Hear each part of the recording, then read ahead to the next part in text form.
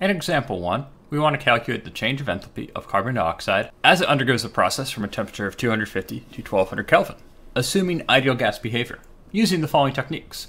Our first technique is going to treat our constant pressure specific heat as a constant value taken from table A5. Then our second technique is to treat our constant pressure specific heat as a constant, and we're going to average it between 250 and 1200 Kelvin using table A6.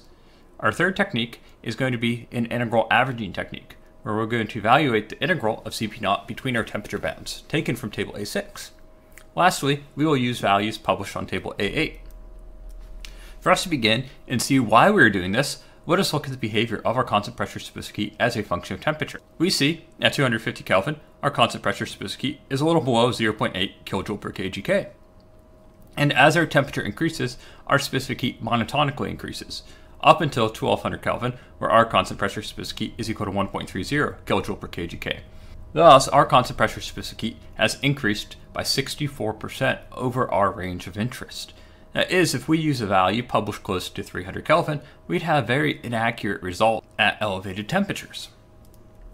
Now, for us to begin, let us first treat our constant pressure specific heat taken as a constant value from table A5.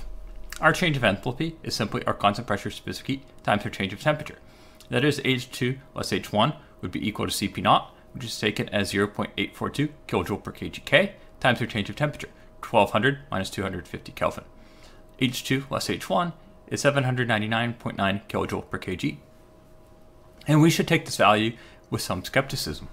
Now, if we take Cp0 evaluated at 250 and 1200 Kelvin and average that value, we would expect to have a better prediction of our change of enthalpy.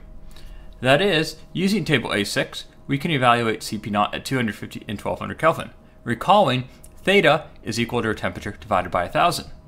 Our Cp0 evaluated at 250 Kelvin would be 0.79 kJ per kgK, and our Cp0 evaluated at 1200 Kelvin would be equal to 1.3 kJ per kgK. Thus, our change of enthalpy can be expressed as 1.3 plus 0.79 per 2 kJ per kgK times our difference of temperature, 1250 minus 250 Kelvin. We'd have a value of 992.75 kJ per kg. We see this has increased nearly 25% in comparison to our result where we took Cp0 as a constant. We'd expect to have better confidence with this result and match experiment a little more closely, because we did not assume a constant value that clearly wasn't constant over a range of temperature. Our third technique would be integrating Cp0 between our bounds. We recall our change of enthalpy dH is equal to H2 plus H1, which would be equal to the integral from state 1 to state 2 of Cp0 dt. Now recall, theta is equal to our temperature divided by 1000, and we have to change our variables from temperature to theta. Thus, dH would be equal to 1000 times the integral from theta 1 to theta 2 of Cp0 d theta. Therefore, our change of enthalpy is equal to 1000 times the quantity 0.45 theta plus 1.67 divided by 2 theta squared minus 1.27 divided by 3 theta cubed plus 0.39 divided by 4 theta to the fourth, evaluated between theta 1, which is equal to 0.25, and theta 2, which is equal to 1.2. Now note C0, C1, C2, and C3 have values of 0.45, 1.67, minus 1.27, and 0.39 respectively. Our change of enthalpy is equal to 1054.6 kJ per kg. Lastly, if we calculate our change of enthalpy from table A8, all we have to do is take our enthalpy evaluated at 1200 Kelvin less our enthalpy evaluated at 250 Kelvin.